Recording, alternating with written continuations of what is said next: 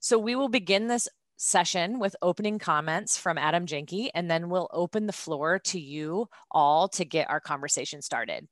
All right, Adam, take it away. Okay, good morning, everybody. Thanks a lot for joining us. My name is Adam Janke. I am in sort of a unique spot in this session because I bet I'm the furthest from a livestock expert among everybody on the call.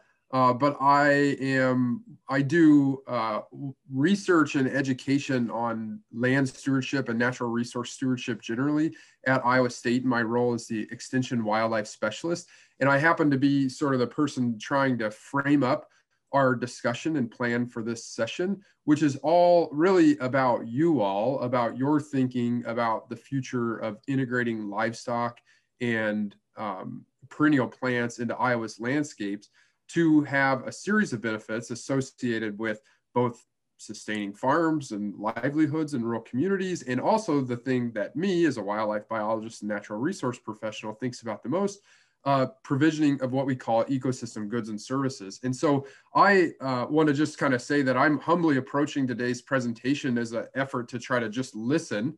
But in order to get us all on the same page, I'm going to talk just briefly here this morning about why it is that we thought it would be helpful to get you all in the room, get your perspectives on this, and try to help us as educators at Iowa State and with PFI and a series of other collaborators set a course for regenerative grazing and perennial ecosystems in Iowa's landscape. So that's where we're going. I have just a few quick remarks to make.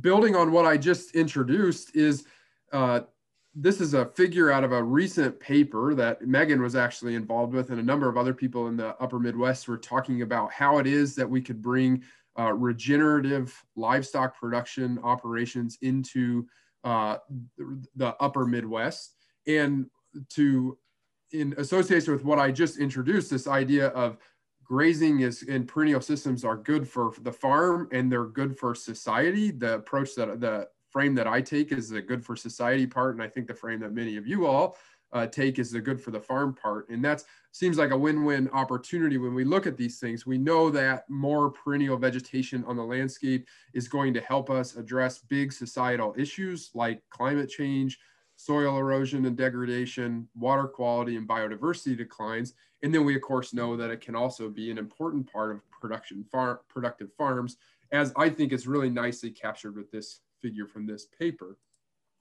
What we also know about perennial ecosystems in Iowa specifically is that they've been on the decline since European colonization of the state. And so we know that in the early 1800s, Iowa's dominant ecosystem, of course, was the tallgrass prairie. We estimate somewhere around 80% of the state was in tallgrass prairie.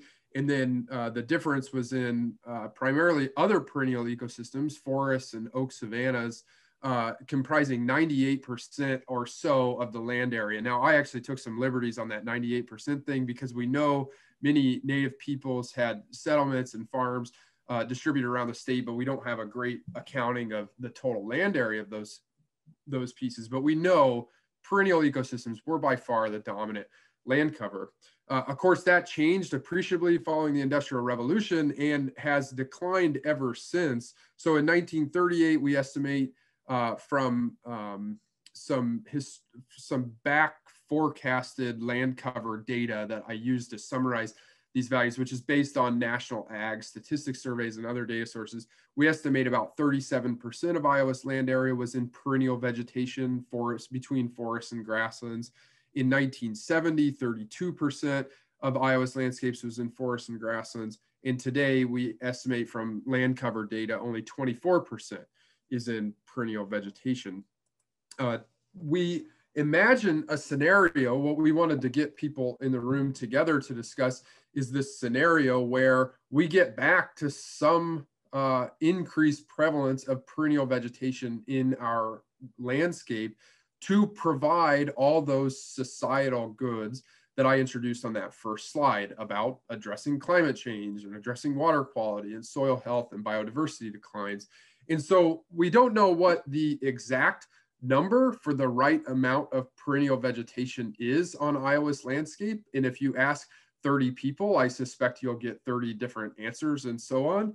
But we do know from some work that Lisa Schulte-Moore and who's on the call today, and Drake Larson, who I also see is on the call today, have done in Iowa, is that there's sort of a consensus idea that perhaps about a third of Iowa's landscape being in perennial vegetation would be good for farms, good for farmers, good for rural communities, and of course, good for environmental stewardship.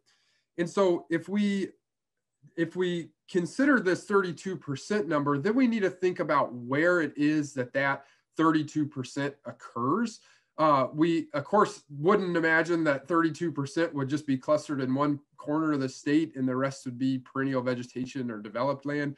Rather, we think that this perennial vegetation, to get the greatest environmental or ecosystem goods and services, needs to be put in strategic places in the landscape. And here's another figure actually from Drake about where we could imagine perennial vegetation fitting most appropriately in our working landscapes.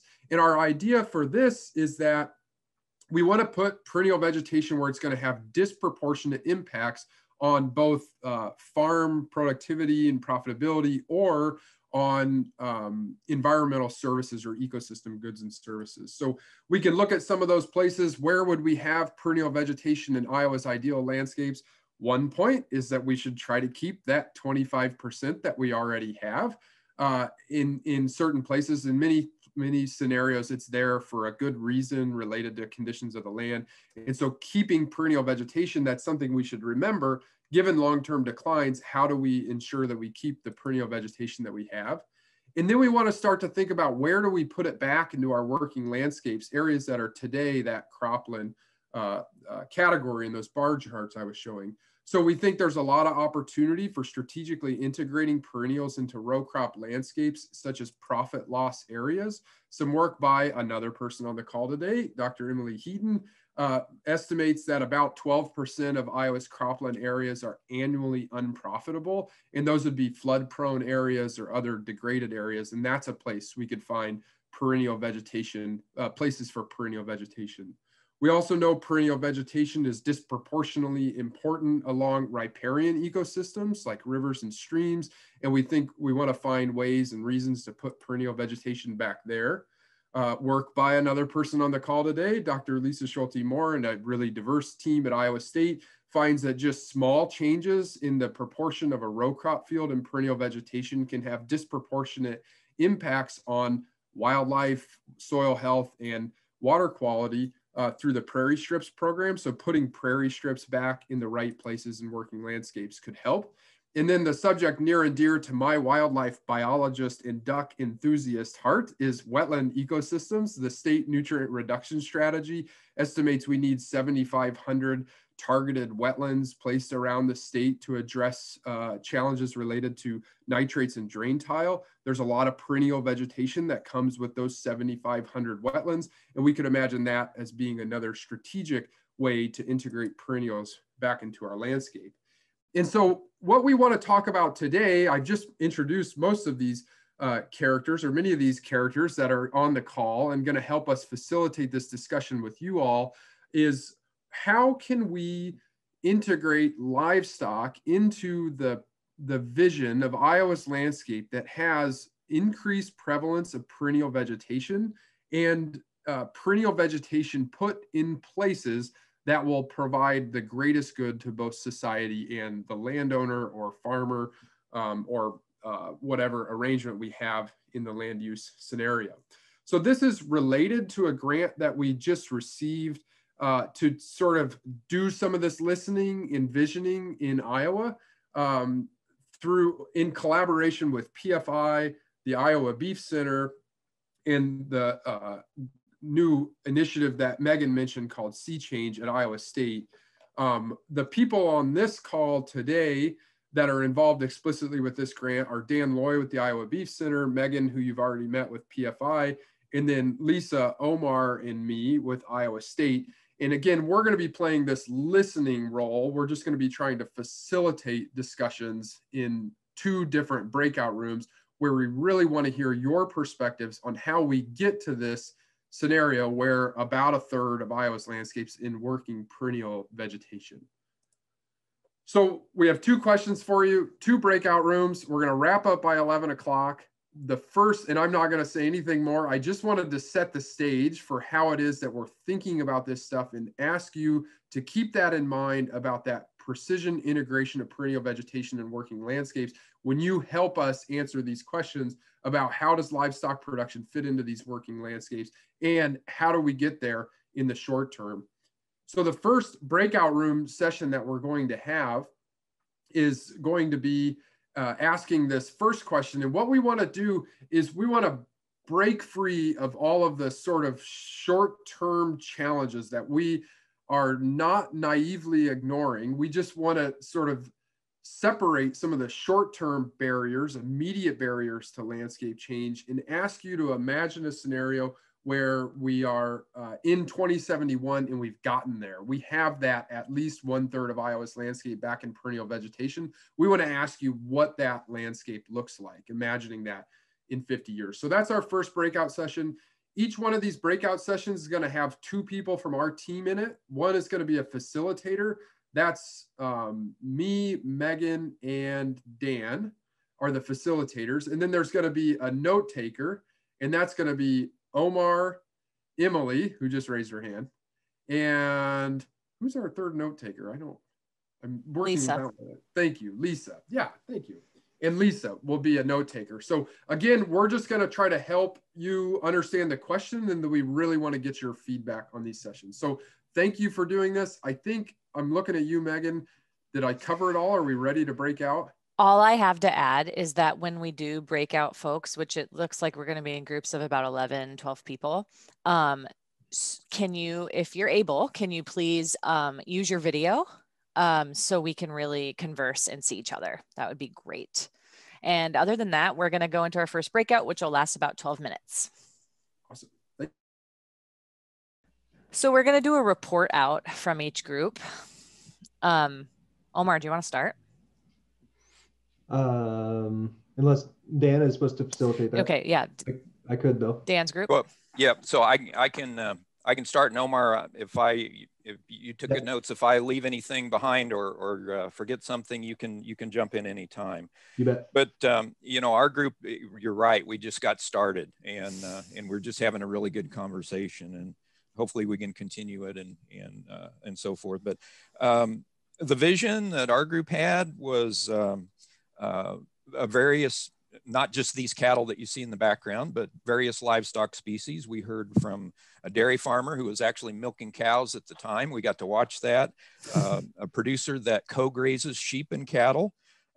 We had a producer that is a pasture swine operator. So very diversified livestock systems was mentioned. One of the other interesting things that was brought up is when you have more livestock, you also have more people and more community. And that was something that I think resonated with our group all the way through. There was some discussion of not just perennials, but more silvopasture, perennials that are integrated with trees and forests on the landscape as part of that. And then within the cropping systems, part of this vision was cropping systems that were also more diverse, with cover crops, with summer annuals including in rotations, more diverse rotations that might include vegetables and others. So just a very diverse landscape, both from the standpoint of animals, forage and plant species, people, and community. And I think that was probably the overarching vision that our group had. I don't know where I am as far as time. Omar, what did I leave out? There was a general call for just having a lot of diversity in people as well, diverse skill sets, with people with excellent communication skills, marketing, entrepreneurs, artisans, teachers of all kinds. Let's see, what else do I have here? Mobile infrastructure, in silvopastures, having like multifunctional living perimeter fences incorporated into that. And also boosting like forage chains with incorporating annuals into perennial systems as well in rotation. You kind of touched on that. I think otherwise you covered it. Thanks, guys. Adam, let's hear from your group. Yes, we had the same challenge that I think we could have probably talked for another hour or so, the direction we were heading, but we did have a lot of people share some interesting perspectives we heard that are also pretty consistent with what Dan said. So given the tight timeline, I won't go over everything, but we also talked about getting more people involved, specifically more people involved with different or traditionally no access to land because they don't own it or traditionally rent it. So just getting more people involved in agriculture.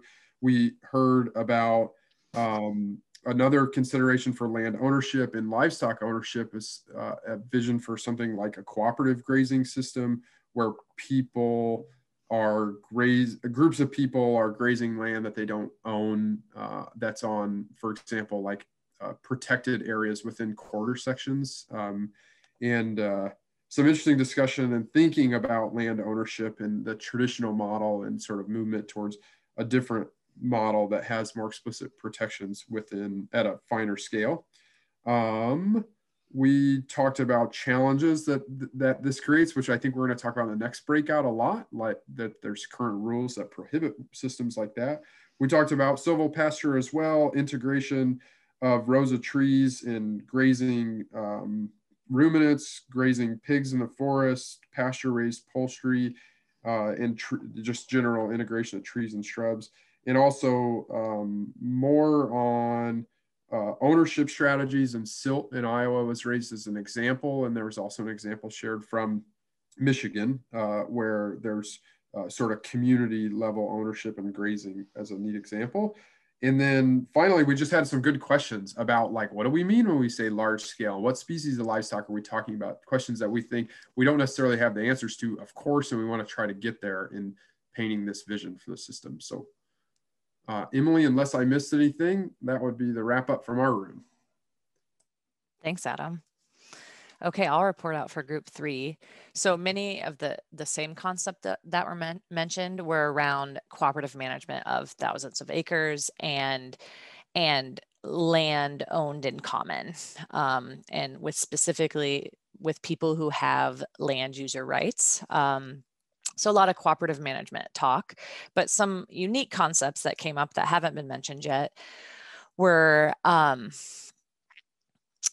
that the landscape is still producing as much as it produces today, but it will look different. So the meat that's produced is pasture raised, there's oil produced, and that there are different grains, a diverse amount of different grains and small grains. And the oil could be from a cooperatively owned oil press that is used to press all kinds of nut oils that replaces soybean and canola oil.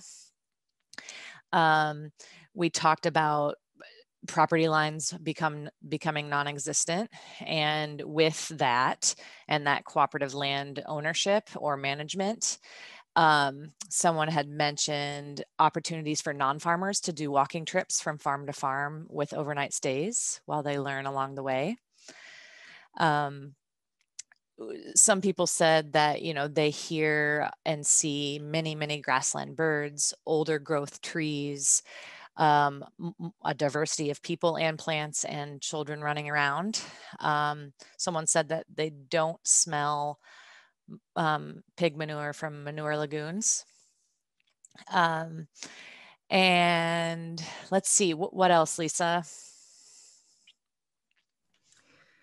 That was great, Megan. I guess one of the things that was brought up too was just this, you know, human and animals, you know, bound historically through this evolutionary relationship. And, you know, currently modern humans have kind of, you know, we've kind of divorced ourselves in many ways. Not saying that this group falls into that category, but when we think about our society and having to divorce ourselves from that necessary relationship, and an opportunity to get it back in really smart ways.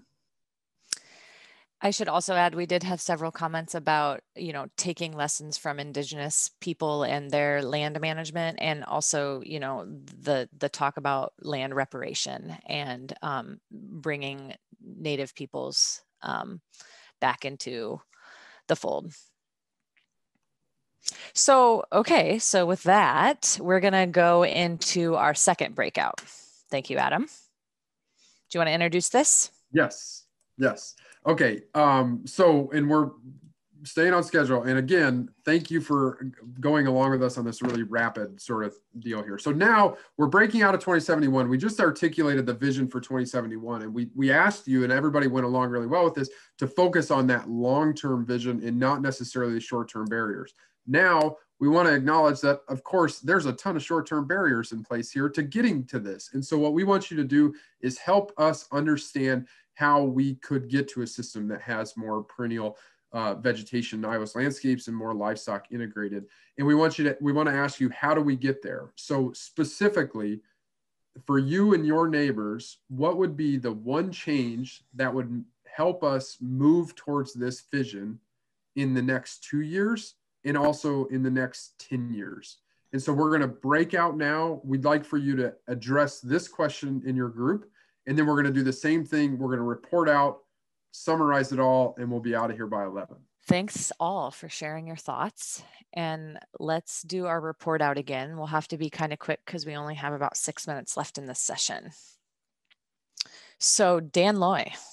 Okay, I'll be quick, and I'll kind of start where we ended. We had a long discussion about land access, and especially for young producers, and that is a major stumbling block and issue. Another issue that was brought up was that this can't be confined to southern Iowa, or it needs to be included in some of the large crop production areas of the state. And most of the bulk of our conversation was about policy and things that needed to be changed relative to policy for this to go forward. Changes in CRP, grassland CRP specifically, there's some limitations there. A continued conversation of building kind of a culture of conflict resolution and people working together. But a lot of discussion about some policy things that could be done initially to get this jump started. Omar, I don't know if there's anything important that I missed in that report back, but that's kind of a short synopsis.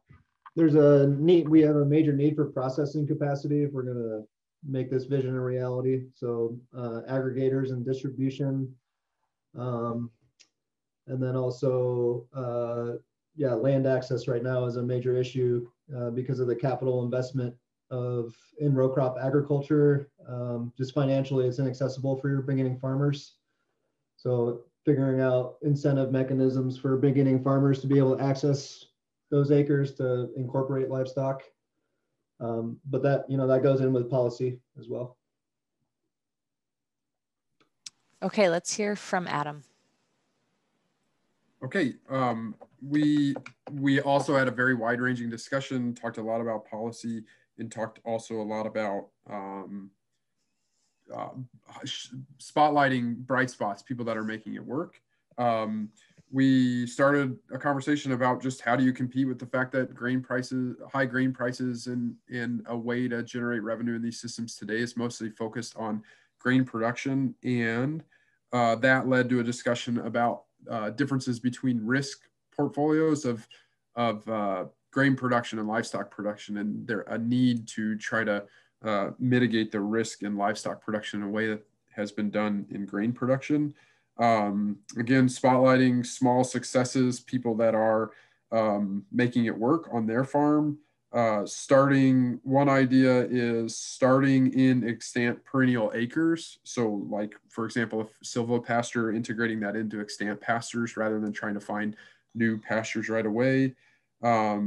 One discussion I'm trying to connect across the time that we spent, one discussion about like landowners having interest in doing these regenerative practices on their lands, but being mismatched with people that can do those practices, like the current farmers or some of the context around there. And also we had a farmer share that although interest in getting into these regenerative practices, time doesn't necessarily allow, or resources don't necessarily allow for it. So there's land that could be used in this way, but there's mismatches in different scales. And so supporting those innovations could be good. And then lots of time on finding markets, marketing approaches, differences between agribusiness and direct marketing, and there needing to be some sort of middle ground between the two extremes. And then the policy about government support. And even we talked about health insurance and how that would be helpful for many farmers. So I hope that captures it. And Emily, I trust you're going to fill in the gaps. Yeah, I think, Adam, you covered it pretty well, and I certainly took notes. But I think the one thing that stood out to me in this breakout session, when we really moved from describing the problems to talking about the solutions, they were pretty dramatic in some cases. So, you know, we talked about campaign finance reform. We talked about defunding the USDA and using that money for things that are needed elsewhere, like, for instance, health insurance.